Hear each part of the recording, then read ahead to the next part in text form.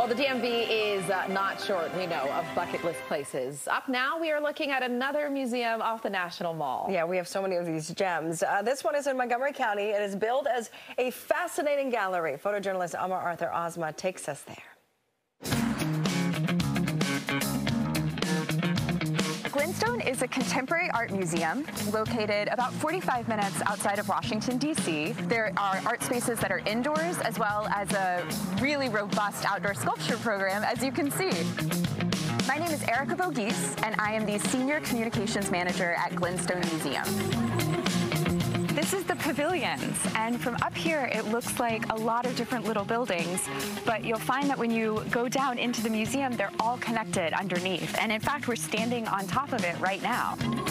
Glenstone largely displays contemporary artwork that is post-World War II, and contemporary artwork, I think, can be intimidating to some people because there can be so many meanings to it. But the beautiful part about it is that with contemporary artwork, there is no set meaning. Anything you bring, anything you see, anything you interpret is valid. And that's also why we have our guides here. They can answer any questions you have about the work. I am standing in front of Ellsworth Kelly's Yellow Curve, which is one of his floor paintings. It is part of our exhibition, Ellsworth Kelly at 100. So this fall and winter are a perfect time to come to Glenstone because we'll have both Ellsworth Kelly at 100 on view, as well as our upcoming exhibition, Iconoclast, bringing back pieces by Krasner and Matisse and Asawa and Pollock, the things that our visitors request again and again.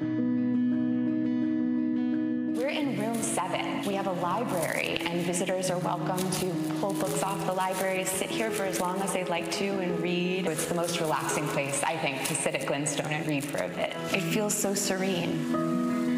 We're standing in the water court, and this is the central element in the pavilions. As you walk around the museum space, you can see this from all the windows. It's a very popular spot for local wildlife and for our museum visitors.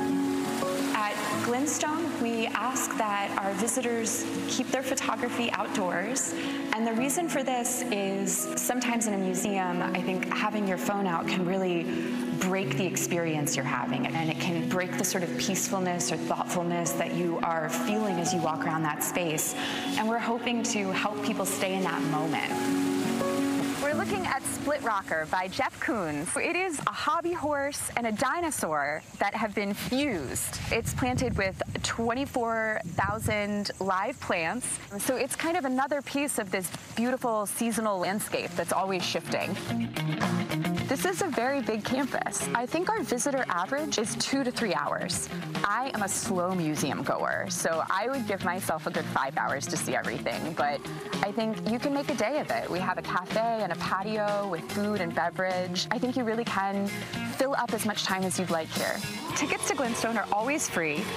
We do have a limited number of tickets each day just to keep the atmosphere serene and uncrowded, but there are plenty of tickets. We also have several categories that don't need to reserve tickets in advance. So if you're a student, age 12 and up, if you come here on public transportation, if you are a veteran or active duty military, a teacher.